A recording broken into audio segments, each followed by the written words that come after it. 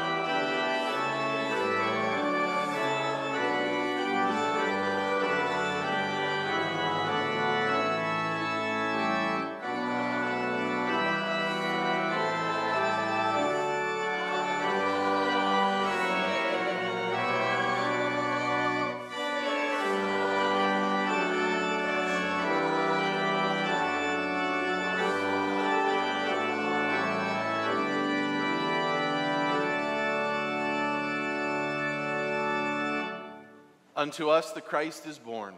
O come, let us worship him. Please be seated.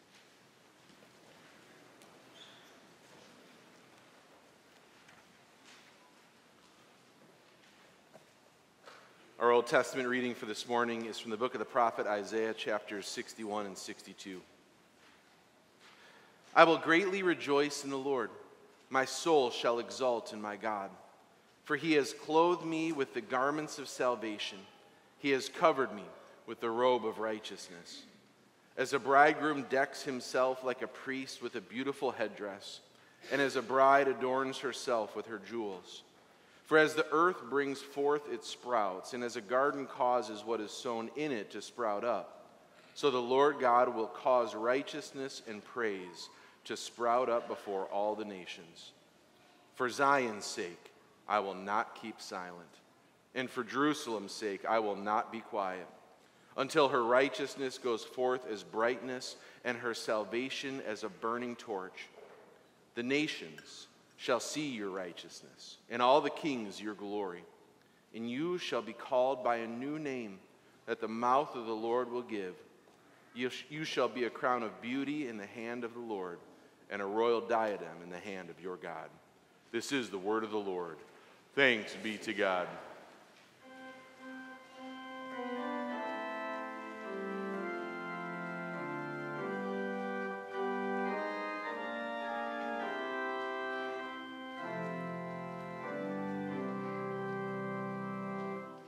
The fear of the Lord is the beginning of wisdom.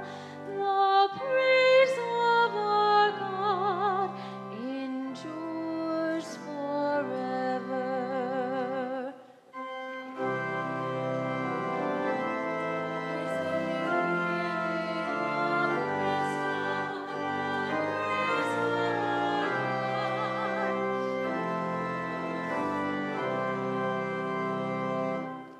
Praise the Lord.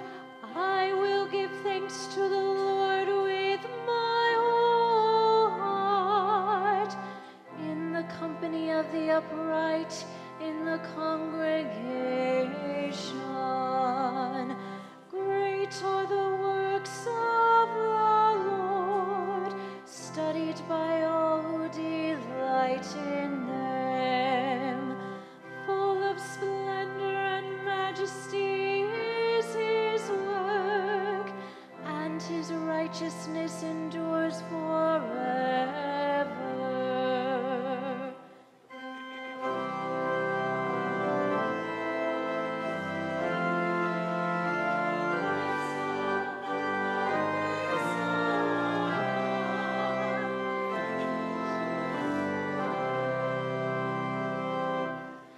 He has caused his wondrous works to be remembered. The Lord is gracious and merciful. He provides food for those who fear him. He remembers his covenant forever. He has shown his people the power of his works, in giving them the inheritance of the nations.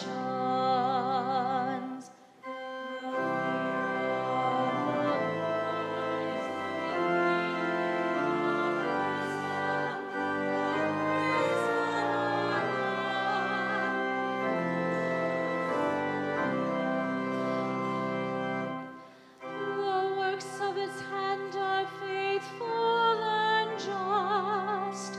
All his precepts are trustworthy. They are established forever and ever, to be performed with faithfulness and uprightness. He sent redemption to his people. He has commanded his covenant forever. Holy and awesome is his name.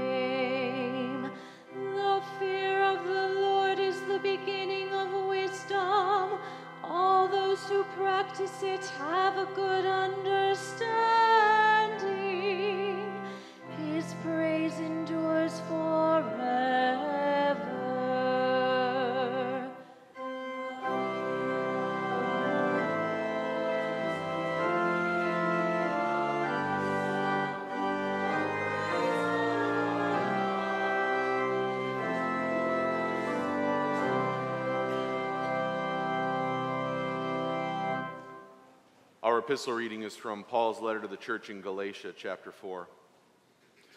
When the fullness of time had come, God sent forth his Son, born of woman, born under the law, to redeem those who were under the law, so that we might receive adoption as sons.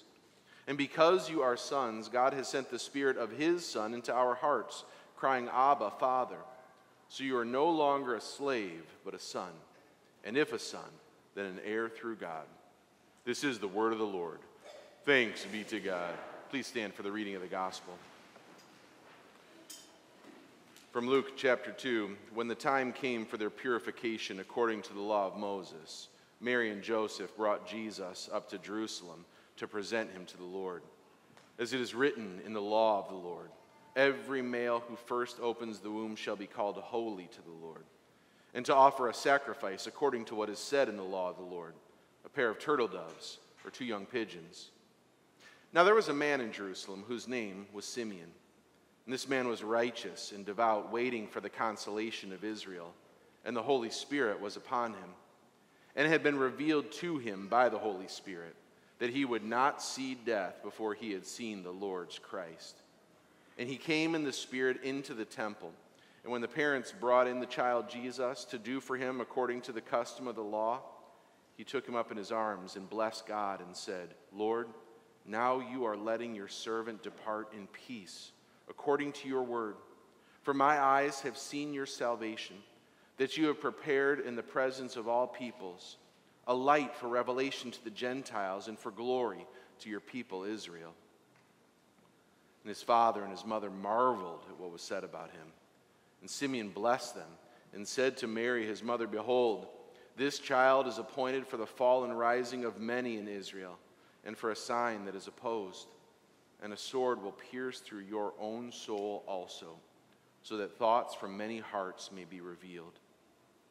And there was a prophetess, Anna, the daughter of Phanuel of the tribe of Asher. She was advanced in years, having lived with her husband 7 years from when she was a virgin, and then as a widow until she was 84. She did not depart from the temple, worshiping with fasting and prayer night and day. And coming up at that very hour, she began to give thanks to God and to speak of him to all who were waiting for the redemption of Jerusalem. And when they had performed everything according to the law of the Lord, they returned into Galilee, to their own town of Nazareth. And the child grew and became strong, filled with wisdom, and the favor of God was upon him. This is the word of the Lord. Thanks be to God. In many and various ways, God spoke to his people of old by the prophets. But now, in these last days, he has spoken to us by his Son. Please be seated.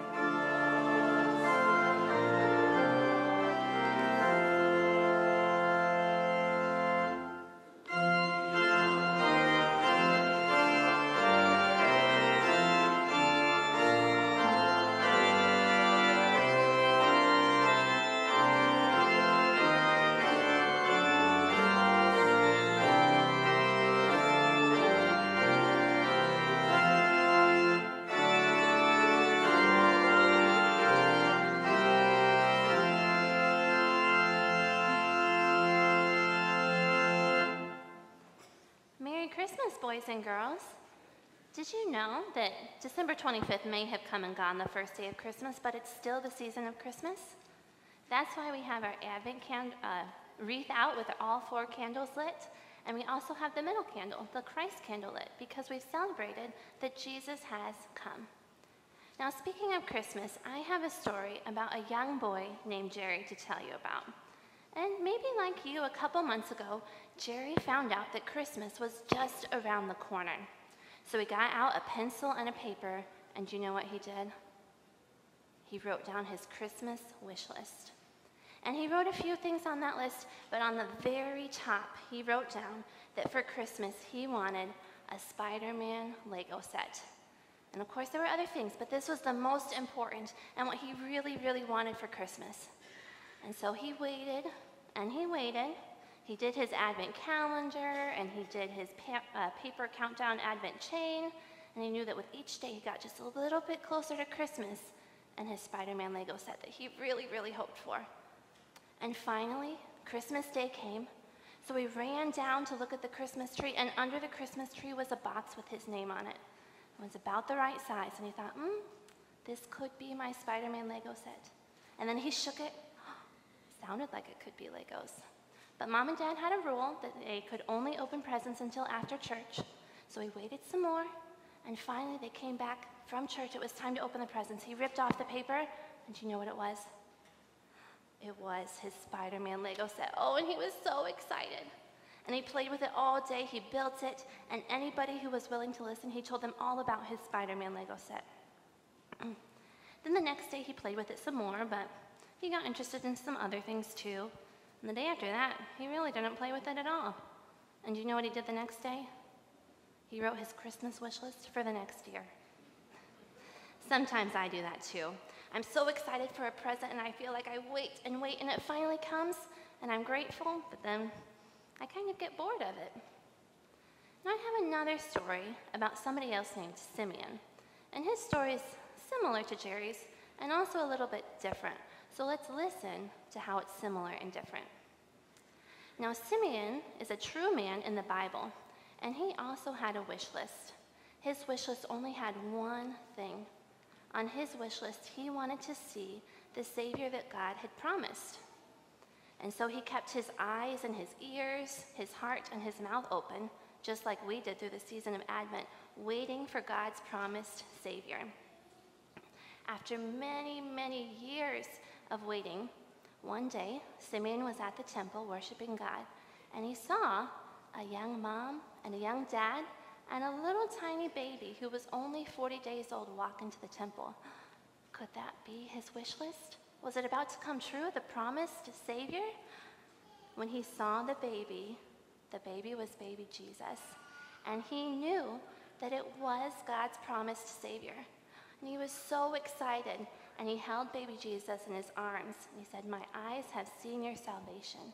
He knew that this was the best gift, that it was God's promised Savior come true. And there was also another lady.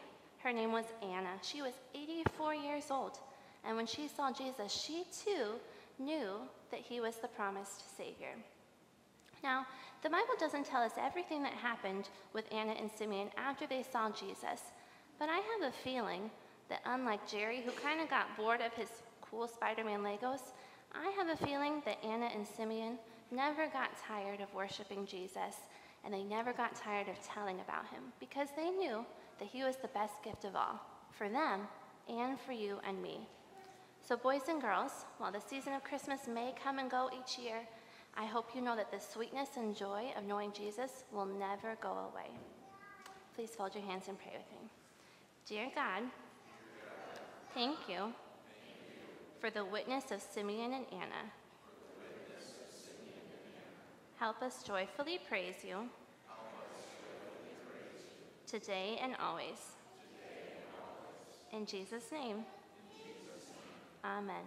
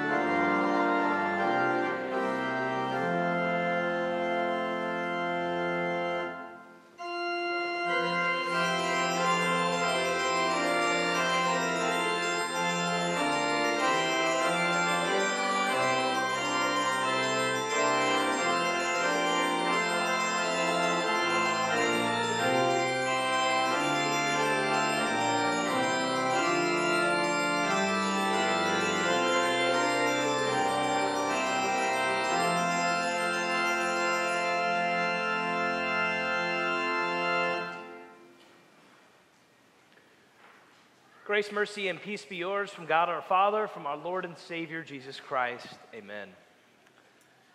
Today's reading for this first Sunday after Christmas, we see a lovely picture of some of the first people on earth to cross paths with the infant child Jesus. Just 40 days after his birth, Mary and Joseph take Jesus up to the temple for the rite of purification. And there they will encounter righteous Simeon and the prophetess Anna. And in this brief encounter, in this brief moment in time, we learn so much about how lives will be changed by an encounter with the Christ child. I'd like to look at how encountering Jesus impacts the lives of everyone in our reading today, and also consider what that story means for our own lives. How we should expect our lives to be changed by our own encounter with Jesus.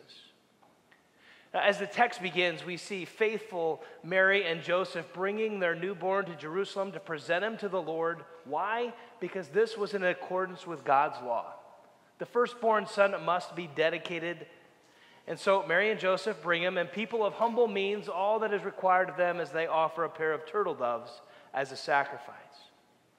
Our text ends by saying that when Mary and Joseph had performed everything in accordance with the law of the Lord, then they returned to their hometown. Now, Mary and Joseph's lives were impacted by their encounter with Jesus in ways that ours never will, but in ways that many of us in this room are very familiar with. As first-time parents, they had all those typical worries. Bringing home a newborn and learning how to care for him. They seemed so fragile.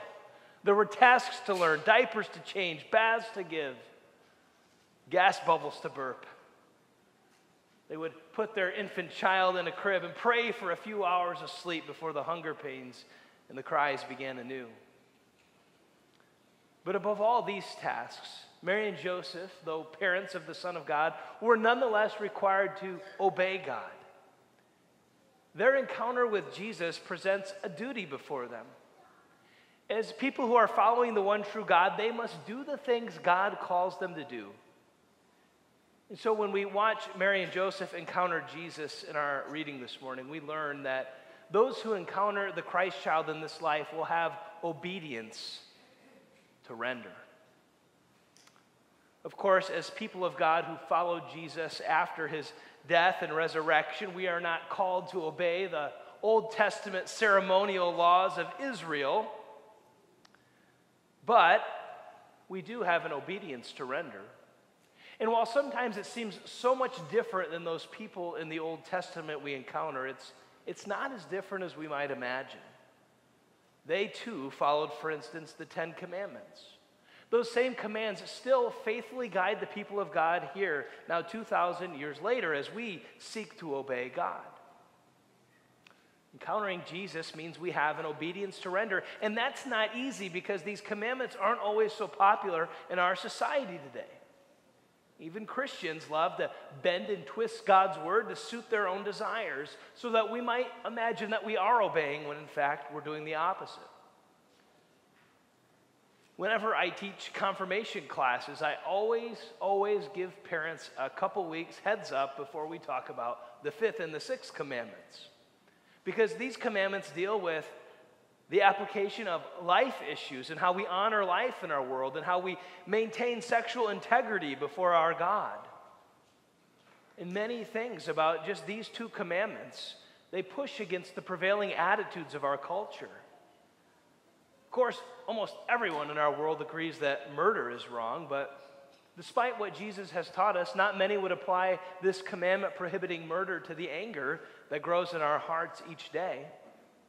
Few are willing to apply it to life as it exists in the mother's womb. Of course, the 6th commandment is even in more disarray. Society doesn't much care about adultery anymore. And that's partly because it no longer even agrees on what a marriage is. Living together, sexual activity before marriage, these things are sort of taken for granted these days, and even devout Christians, they might dare to disagree with their pastor if the matter involves their own children. But despite the fact that this is what our world looks like today, and it looks different in every day, our encounter with Jesus calls us to obedience. We're called to faithfully follow God's commands and live in accordance with his will. Despite what the rest of the world might think, we have an obedience to render because we have encountered Jesus in our lives. Next in our story, we see a picture of Simeon's encounter with the Christ child. Somehow, some way, God had let Simeon know he would not die before he beheld the one who had been promised to save God's people. I love how the text puts it. It says, it had been revealed to him by the Holy Spirit that he would not see death before he saw the Lord's Christ. He was waiting for the consolation of Israel. And when Simeon sees Jesus, his life too changes. Simeon sees Jesus and he knows that he has to give praise to God. And this teaches us that when we encounter Jesus in our lives, we have praise to give. Well, Simeon takes that baby in his arms and raises him high and says, "My eyes have seen your salvation, the salvation you have prepared before all people." That's the words Simeon uses to offer praise that day. But what about you? You who have encountered the Christ child in your life, how do you give praise to your God? Certainly coming to worship today so that you could be in the company of believers and have God's word on your lips in the liturgy and hymns. That's one good way to express and to praise God for the salvation he has given you. Now, we rightly consider praise to be a voluntary response to what God has done for us. Ordinarily, it's best if praise does not need to be coaxed out of us. Jesus has conquered sin, death, and Satan for us. The least we can do is be in God's house and return his praise. But the truth is, just like our obedience, giving praise to God is not optional for those who encounter Jesus in this life. Our own crossing of paths with this Christ child obligates us to render not only obedience, but also to praise his holy name our entire lives. Next, let's look at Anna. Anna was an old lady, 84. Sorry if I'm offending you, any of you in your 80s. She'd been a widow most of her life, probably 6 decades or more if I read the text right. And what did she do with that life? Well, Anna, it says she dedicated her life to worship and prayer and fasting, and she never left the temple night or day. Anna, by all appearances, already seemed to be offering her obedience to God. She already offered her praise to God, and so we might wonder, how else could Anna's life be changed by her encounter with Jesus? But it does. When Anna sees Jesus, she not only gives thanks, but she begins to speak about this child to everyone who will listen. From Anna, we learn that those who encounter the Christ child in their lives now have a word to proclaim. Every Christian has a word to proclaim. We're not often very good at it. We might not often do it. But nonetheless, we have something in our lives that needs to be said, that needs to be told, that a whole world needs to hear. We have the saving gospel of Jesus down in our heart, as one of those old Sunday school songs used to say. But that word needs to find its way from our heart to our lips so that it can be told and proclaimed, so that others would know about this babe that came in a manger, about this Jesus who rose again, about a life that is to come. Anna told all who were present that day, and it's worth considering, who in your life might you need to tell? Your encounter with Jesus has given you a word to proclaim, and that means there is without a doubt somebody in your life to whom you need to proclaim it. Well, thus far we've seen what occurred in those lives of those who first beheld the baby Jesus, how his presence impacted and changed their lives. But to close, I want to look at the words Simeon speaks in this moment, because the words that come off Simeon's lips, they teach us about the lives of everyone who is going to encounter this Christ child at some point in their existence. What comes out of Simeon's mouth that day might sound like just a prophecy for Mary, but really it's a prophecy for us all. Simeon says plainly to Mary that this child he holds in his arms, this child is appointed for the rising and the falling of many in Israel, and he is a sign that will be opposed. And what that means is that every person who will ever encounter Jesus, their soul will rise or it will fall depending on what they do with that encounter. This means everyone who encounters the Christ child has a choice to make. They can either receive Jesus as their Lord and Savior, or they can speak against this sign. They can oppose this sign. They can reject it. Now, wait a minute, you might be thinking, Pastor, I thought we were Lutherans here. I didn't know we turned into decision theologians. What do you mean we have a choice to make? Let me be clear. Don't call President Haugen. I haven't traded in my Lutheran card. I fully believe, as Luther wrote in the Catechisms, that we cannot by our own reason or strength believe in Jesus or come to him. I believe faith is worked by the Holy Spirit, and we take no credit for it. I believe that the Bible teaches that apart from the Holy Spirit, nobody can say Jesus is Lord. But I didn't say we need to accept Jesus into our heart. I know that's not a choice we make. I said we must receive Jesus. When we're told the message of the great forgiveness that is ours through his death and resurrection, that is a gift we can gladly receive only by faith given by the Spirit. But what is true, and what is always true, is we can throw that gift away. We can turn our back on that gift. We can walk away from it. We can reject the free gift we've been given. So daily, it is our task to hold on to this gift.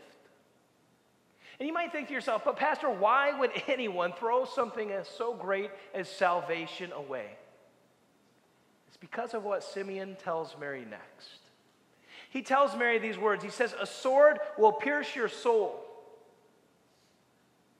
Now, he's likely referring to the reality that Mary will one day have to watch her son die before her eyes. And I have to say, that's probably the deepest wound any parent can ever face in this earthly life, is to have to watch their child die. But in these words, Simeon shows us another truth about our encounter with Jesus. Those who encounter Jesus in this life, those who have the gift and resolve to hold fast to it, they will have suffering to undergo. Now, it won't be exactly like Mary's suffering, necessarily. But the reality is, if we want to hold fast to faith in a world that opposes Jesus, then difficulties will come our way. When you feel like everything you hold so dear is so different than everything the world around you is saying, then you'll face potential consequences, even if it's only the alienation you often feel for others. This can make it so hard to persevere in the faith over a lifetime. But should we persevere in that faith, should we hold fast, come what may, there's one more thing we can learn about our encounter with Jesus in our reading today. Simeon holds this baby high in the air, and he says words that we've come to know so well because we sing them so often in our communion liturgy. Simeon speaks the words of the Nunc Dimittis. He says, "Lord, now let your servant depart in peace." Simeon knows that he can welcome his death because he's beheld the Lord's salvation. And Simeon shows us that for those who receive Jesus and persevere in the midst of any sufferings, we too have a death that we can welcome. I know, not the best way to end a sermon, talking about our death. Hard to put a positive spin on it. But the truth is, we will all die. And the truth is, for those who reject Jesus, death is something very much to fear. But for we here who gather in this place, this first Sunday after Christmas, for we here who have encountered the Christ child, our own deaths, whenever they might come, they can be something that we can welcome. Because like Simeon, we'll know that nothing less than paradise is in store. Not only on Communion Sundays and not only on this first Sunday after Christmas, but really every day of our lives is a day we can sing the Nunc Dimittis. Lord, now lettest thou thy servant depart in peace according to your word. In the name of the Father, and of the Son, and of the Holy Spirit. Amen. Please stand.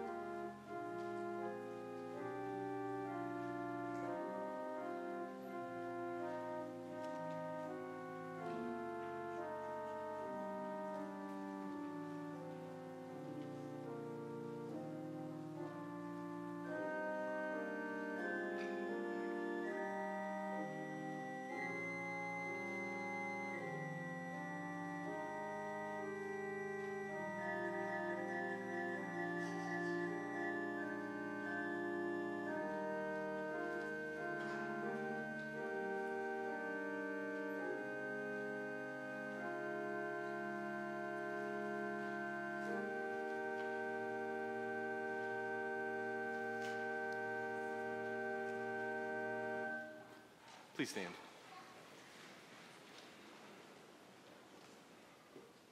O merciful Lord, you did not spare your only Son, but delivered him up for us all. Grant us courage and strength to take up the cross and follow him who lives and reigns with you in the Holy Spirit, one God, now and forever. Amen. Lord, we come before you praying for all those known to us who are struggling in body. We pray for Freya, for Tammy, for Jim, for Bob, for Jennifer, for Monty, for Michael, for Gary, for Ginny, for Larry, for Gary, for Randy, for Joe, for Allison, for Bud, for Bruce, for Jerry, and for Bill. We pray, Lord, that your healing hand would rest upon them, that they would be reminded always of the comfort of your presence and love. And we pray, Lord, that you would guide us to serve them. Lord, in your mercy, hear our prayer. We also come before you today, Lord, praying a prayer of thanksgiving for all of our members who celebrate birthdays or anniversaries this time of year. We pray that you would continue to use them as witnesses in this world of the goodness of life lived according to your word. Lord, in your mercy, hear our prayer. We also come before you, Lord, giving thanks, offering praise, as we who have received the great gift of Jesus, our Savior. We pray, Lord, that with that new standing, you would guide us to new life, a life guided by your word, offering praise before you, and bringing that message of salvation to all ears who would hear. Lord, in your mercy, hear our prayer. Taught by our Lord and trusting his promises, we are bold to pray, Our Father, who art in heaven, hallowed be thy name. Thy kingdom come, thy will be done, on earth as it is in heaven. Give us this day our daily bread, and forgive us our trespasses, as we forgive those who trespass against us. And lead us not into temptation, but deliver us from evil. For thine is the kingdom, and the power, and the glory, forever and ever. Amen. Let us bless the Lord. Thanks be to God, the Almighty and merciful Lord, the Father, the Son, and the Holy Spirit, bless and preserve you. Amen.